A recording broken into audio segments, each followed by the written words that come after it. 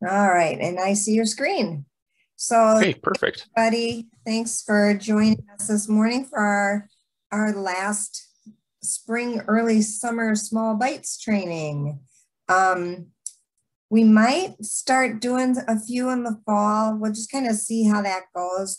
One really cool one that Chris Hamela and Chris Acey, or no, that's not right, Tom Boivay and Chris Hamela and I have talked about is doing one on the mass rearing cages for purple loosestrife, but we may just, I think we're just going to save that for the fall meeting since it looks like we're going to be in person. So that's exciting.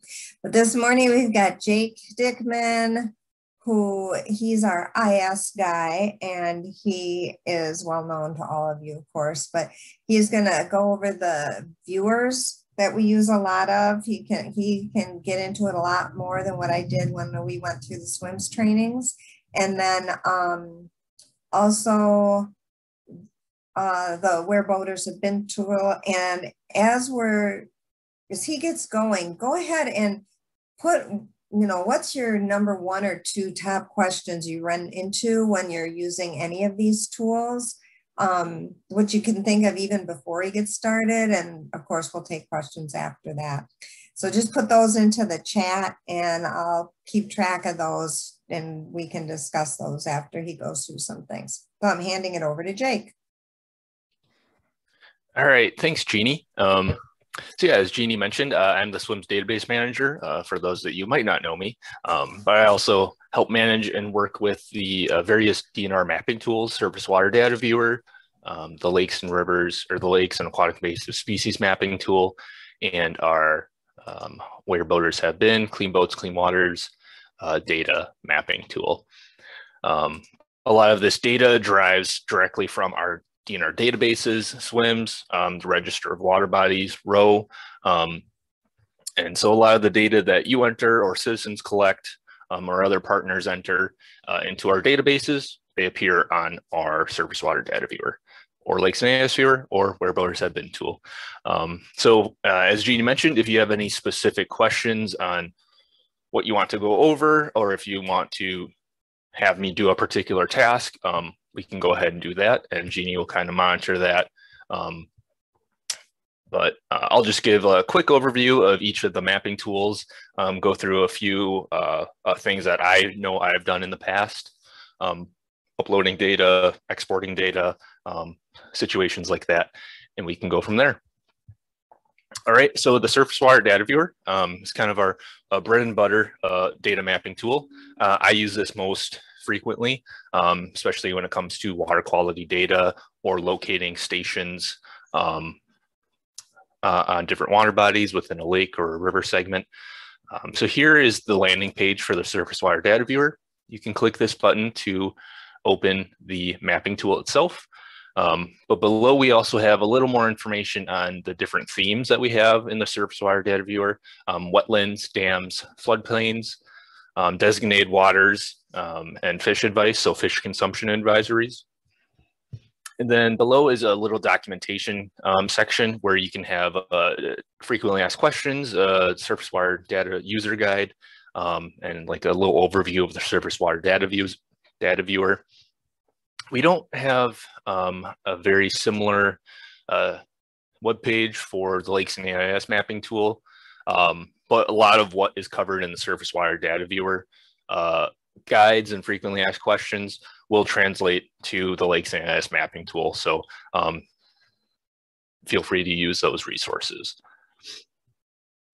So when you open up the surface water data viewer, you'll see this screen with a variety of different tabs and buttons at the top.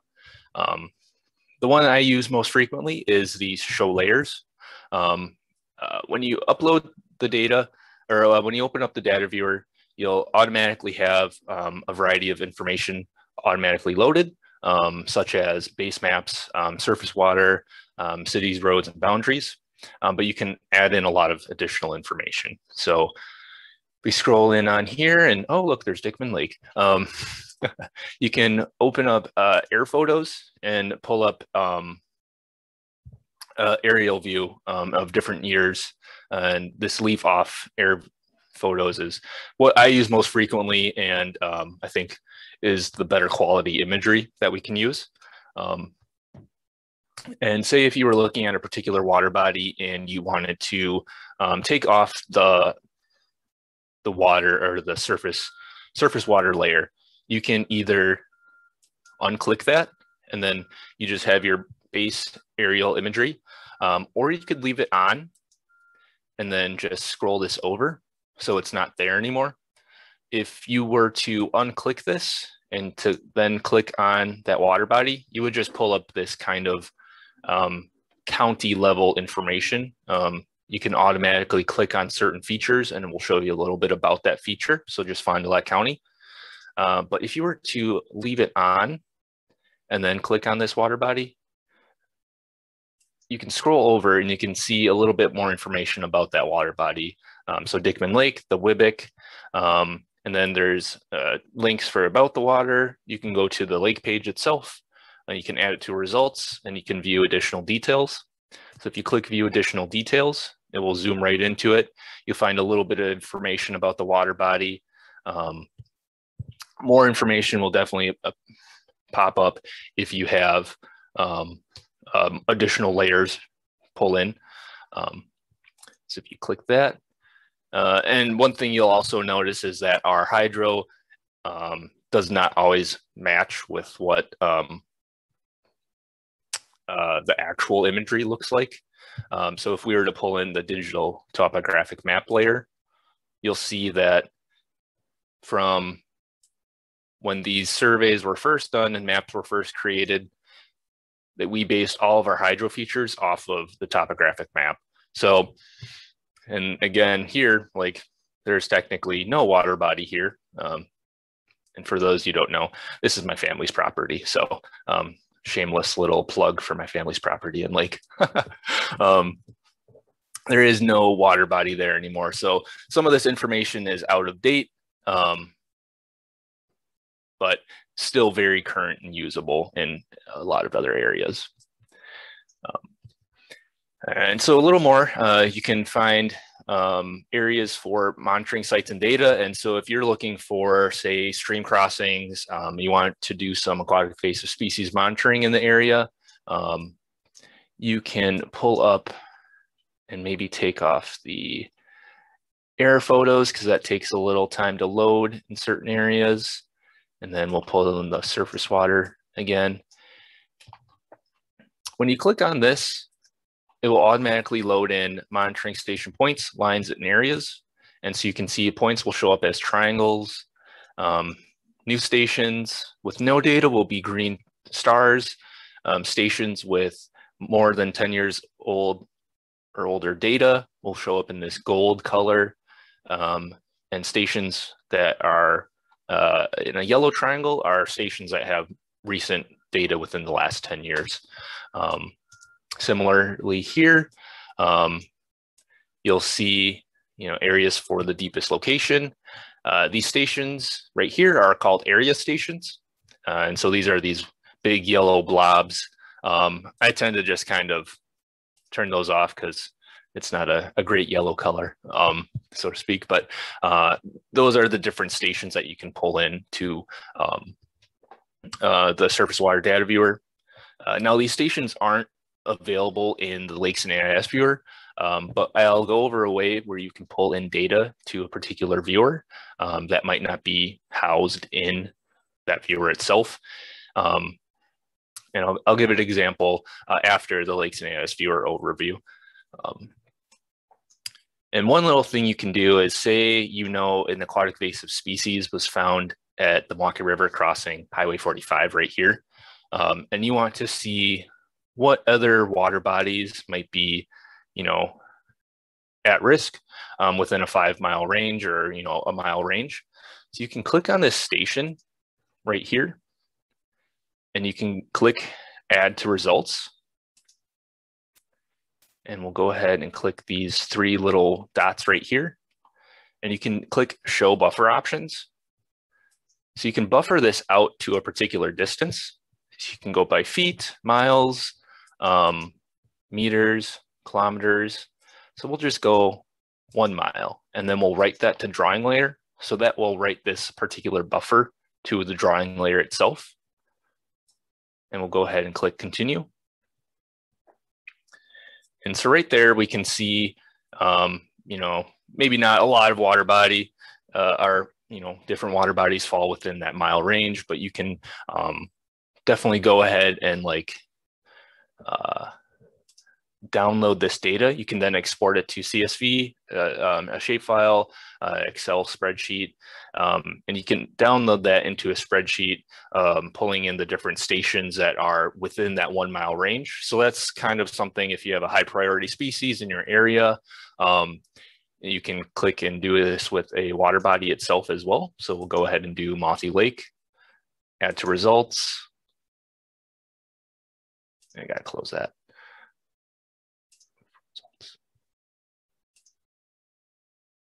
Or you could do it this way, show buffer options, and we'll do 5 miles this time and write to drawing layer.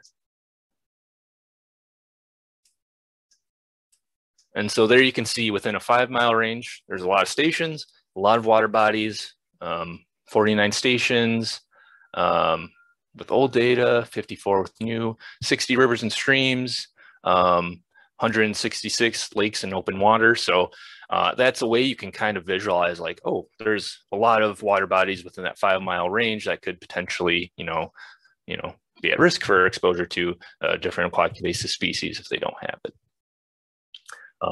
So that's a little tip and trick for the surface water data viewer that you might not have been aware of, or you might not have had in other trainings. There are, a variety of different information you can pull in. So boat landings and access points. So you can see a fishing point here, boat access point right there. In the orange, there's a carry-in access point.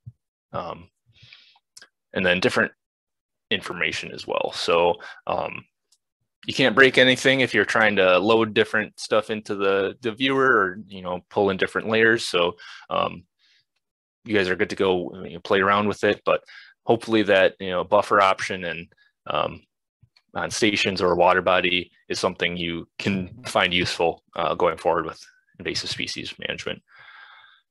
Next will be the Lakes and Aquatic Invasive Species mapping tool. Similar, you can just hit proceed and open up the mapping tool itself.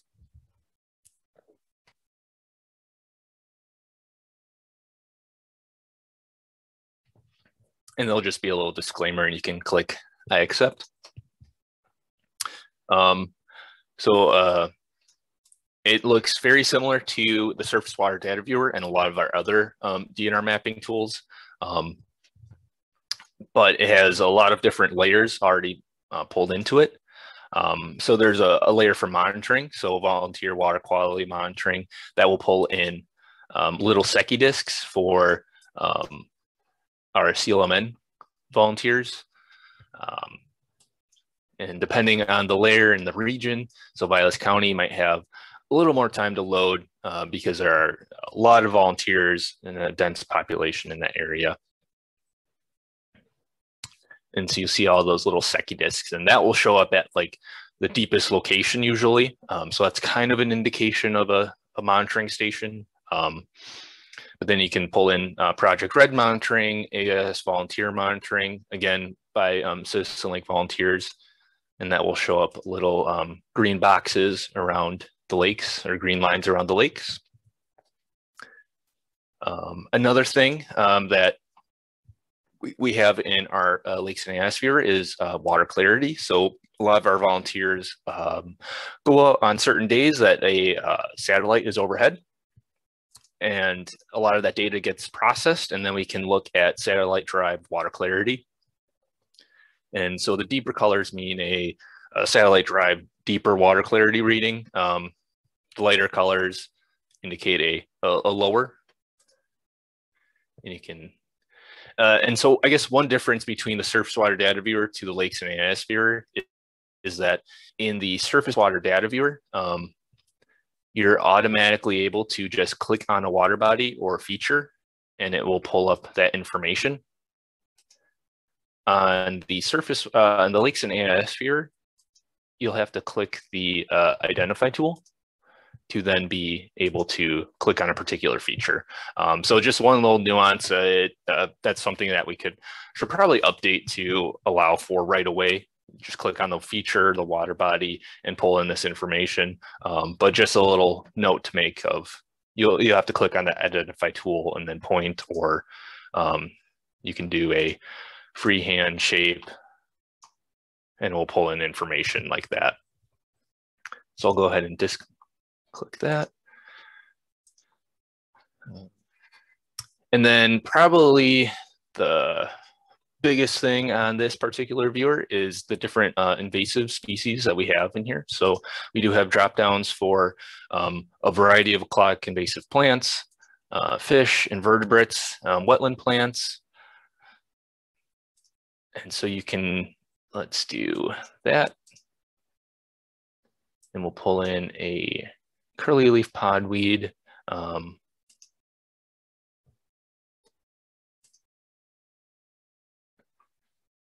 All verified curly leaf pondweed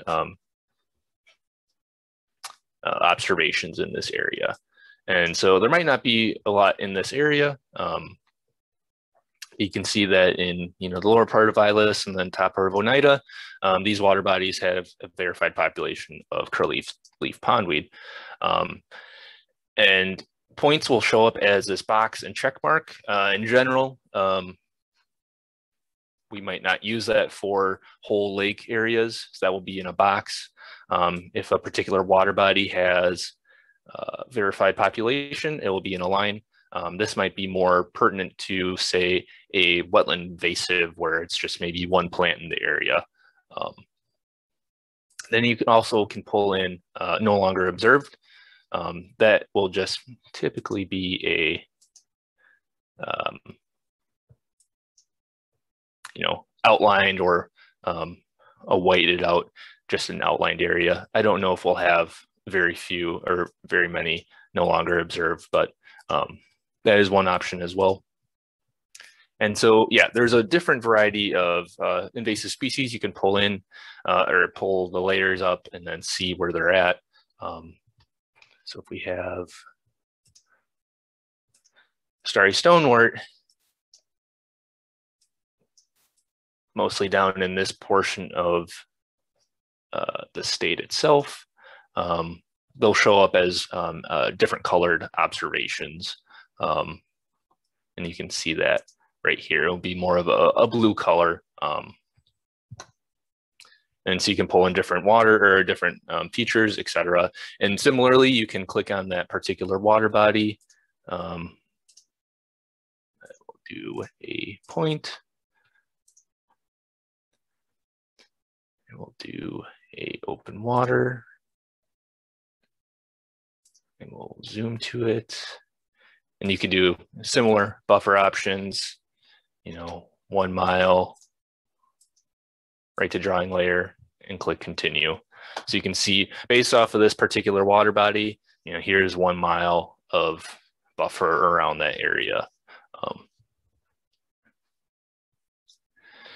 And so that's a quick overview of the Lakes and AIS viewer. I guess a quick time check. Do we have any questions, Jeannie, that might pertain to the two different viewers?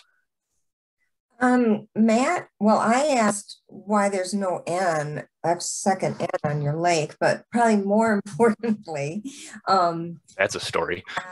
He's curious on exporting AIS species reports from an area. Is that possible to do from the viewers? Exporting AIS. I might not be understanding the question. Yeah, Jake, what I'm thinking is basically I have to do township maps for Dane County. And so if I could draw if I could click into a certain township area and then export the different AIS that were present there, you said you could export stuff in an Excel file, so I could either do that or make maps. There's a way to pull data from visually. I know you can do that in Swims to some extent, but if there's a way to do it visually on the data viewer, that would be cool too. Yeah, let's see if I can do that real quick. See if there's different layers. So we'll open this the boundaries. And so you can, pull in your township section range quarter to quarter information. So maybe we'll just pull in those, and let's pick an area. Oh yeah, Mendota, that'll be perfect. I'm sure there's curly leaf in that area, and Eurasian. Yes, you should be able to pull that information and export that out. So let's do particular township. Show buffer options. If you just want to buffer like for that point or that small little area, just go to 1 foot, and then it will just kind of buffer all of that just township. It will buffer out of the township a little bit, but you have to like put a small value there. And you should be able to then export that township information from that drawing layer. So your identify results right here, you should be able to export that out into an Excel spreadsheet. Oh, and cool. We will see if it works. Works well. So you'll have your kind of township, and you'll have little metadata and some information there as well. County boundaries, and you'll see Dane County. You will have, you should be able to have your kind of verified areas. I don't know if they'll points. So I don't know if it's necessarily giving you, it does give you a geometry right here. What coordinate system that is, I'm not entirely certain. Maybe we can look into updating that to exporting out decimal degrees or degrees minutes seconds, something like that. Yeah, DD be good for me because that looks like probably good, but I'm sure it's correct. Yeah, I think you could import that in. It's a coordinate system. Fortunately, I'm not I don't know GIS too well, but yeah, you will be able to at least get a list of the water bodies and features and stuff that does have presence of curly leaf pondweed or EWM, stuff like that. So that is something that you can do from either of the viewers. Most likely the Lakes NIS viewer if you're looking for invasives. And so every different species that you clicked on in the layers would be what exported? Yep. Yes, exactly. Whatever you have pulled into your layer list right here, and then it is buffered into that particular feature. So if I were to click on, say, this particular township, have that highlighted and write that to the drawing layer,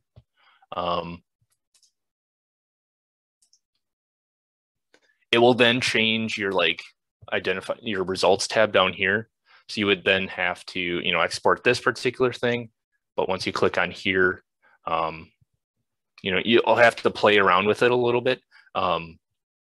You'll have to, do the township and then kind of go back to that drawing again and buffer it. So you won't have that kind of stored, like the 8 or different townships you select on stored. But yeah, that is something you'll have is, depending on the particular feature and object you put to the drawing layer, that should download all the information that is in that area itself. Cool. And if you can either figure out what how to get lat longs exported or if anyone else on the call or is a GIS geek knows what that other coordinate system was, it's probably based just basically upon this database. If there was a Rosetta Stone to convert it or something, that'd be cool too. But that's cool though. That's helpful. Thank you. Yep. Yeah. I'm not sure what that is. WTM maybe. But anyway, real quick on the second question. Back in the 40s when World War II was going on, my family changed the name to 1N to be less German, and then half the family changed it back to 2 N's, and the other half kept it with 1 N. So that's why it's Dickman Lake with 1 N. So, fun fact. That is a fun fact. Yeah. There weren't any other questions. So how about that? Where boaters have been to? Yeah, we'll do that One real quick. So it's very similar. It doesn't have a lot of the same interactive options as like the viewers do. So on our main Clean Boats, Clean Waters webpage, you'll go down to access this, and I recommend putting these all into like a folder favorite. So I have a variety of different DNR mapping tools. So there's an ag runoff tool, trout tool for trout waters, public access, lakes and AIS, boat access, where boaters have been. You'll go down and click the for watercraft inspectors and click on the where boaters have been link. And I believe we will be redoing this tool. This initially was in the Lakes and AIS viewer, and having that in there along with all the other layers made it a very slow tool. So now it's a lot quicker and faster being its own tool. But I think going forward, we might revise it again if money allows and budget kind of works out with all that happened with COVID. But it's kind of very basic right when you load it. We'll go ahead and scroll into Green Lake County and we'll select on Green Lake. So it does slow a little or load a little slowly sometimes, but when you scroll in, different features will pull in. So you can see like it won't be, have all these points on right away, but once you scroll in close enough, you'll see that this particular location has a boat access site, has an AIS sign installed, a volunteer inspector has been there, and a paid inspector. So these might be your grant recipients, but then also it has had in the past a volunteer record data there. When you click on the water body, we'll click on Green Lake. Now it won't look like you've clicked anything, but up here you'll find the WIBIC, water body identification code, official name, and then the verified aquatic invasive species that are at this particular water body.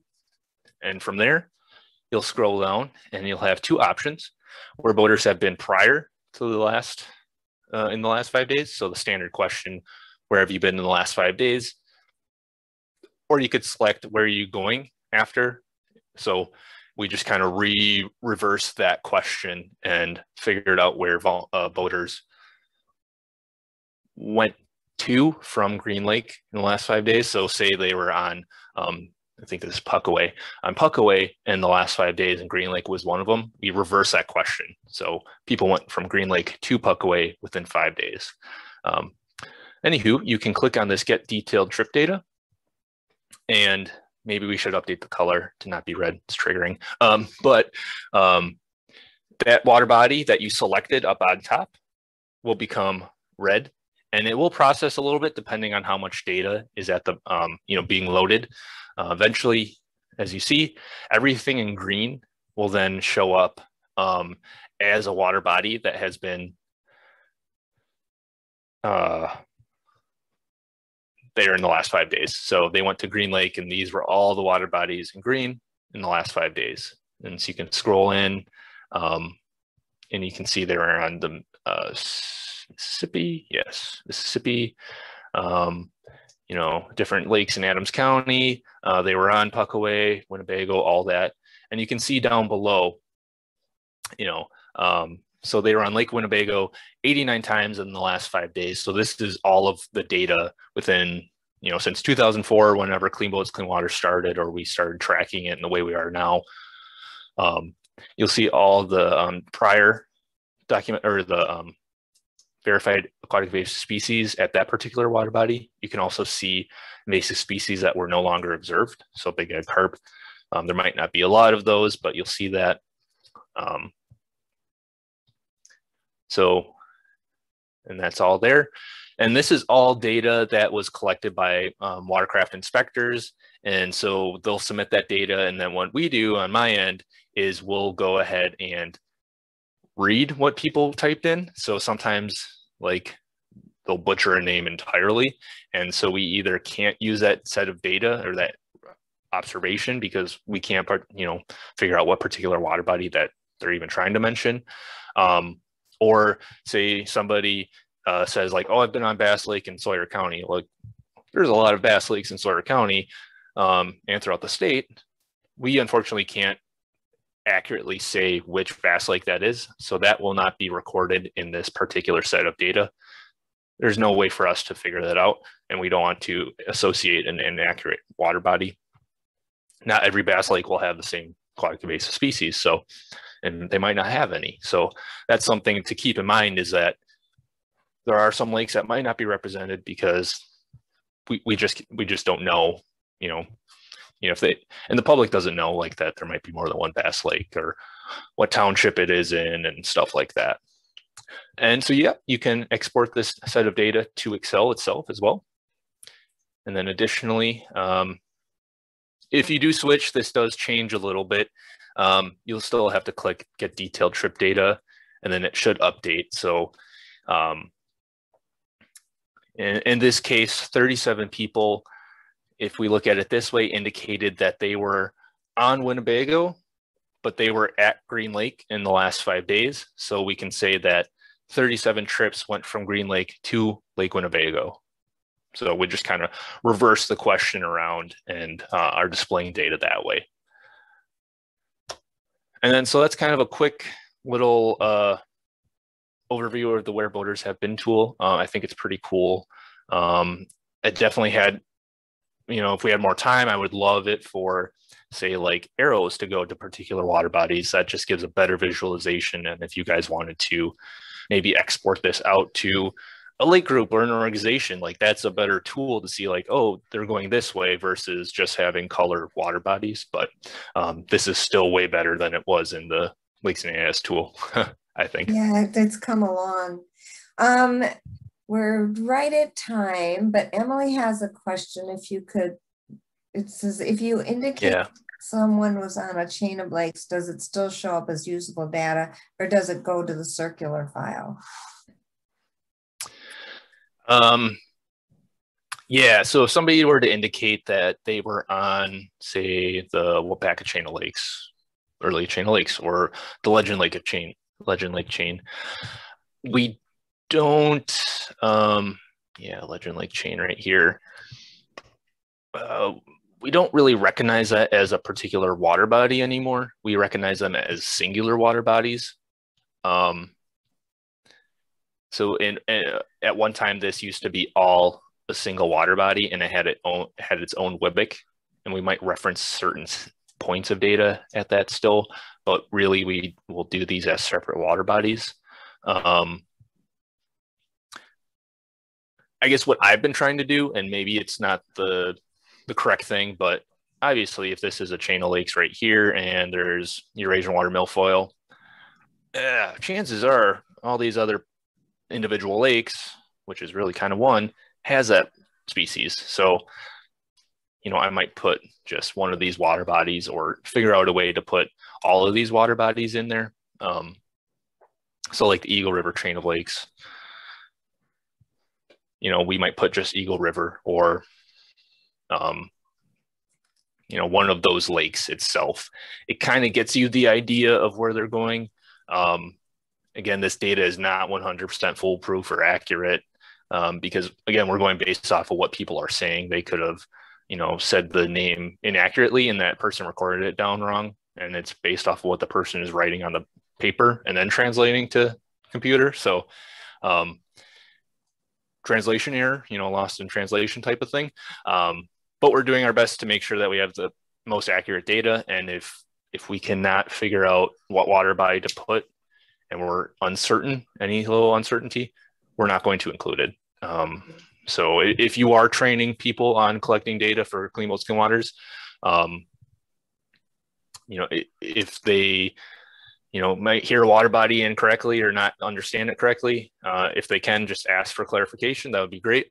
But not like badger them on like what township it is in, and, that type of situation. Hopefully that answers the question. Tom wrote his workaround is if he has someone come from a chain, he generally writes the lake down with the most AIS. Yeah, a person with really good experience in the area to know that, which sometimes your staff may or may not, if you got interns or other LTEs out there, but that's a workaround. Yeah, so there might be a little like kind of data management and maintenance on your end before the data are entered into the database. But if you can, if not, then we aren't, going out to these volunteers asking, what this particular water body was supposed to be. We're going through thousands, tens of thousands of records every year to pull into this and manually associating the WBIC. So if we can get more accurate data on the front end before we do that, that's perfect. So just be mindful of that. I guess I'm asking. Good stuff. Well, we're out of time. So thank you everybody for sticking around for a few extra minutes, because I think everybody was probably getting a lot out of that. I'm setting up the fall meeting to be in person with our fingers crossed really hard, of course.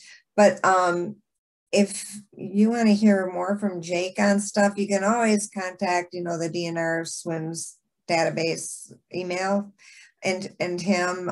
Sometimes it helps to contact DNR SWIMS at wisconsin.gov first, because somebody else might see it that can help too. But if you have questions like on more that you'd like about this, let us know, because maybe we could have Jake do some more of this at the meeting in the fall when we'll have pretty much everybody there. Definitely. So thanks everybody for joining us. I'm going to stop the record.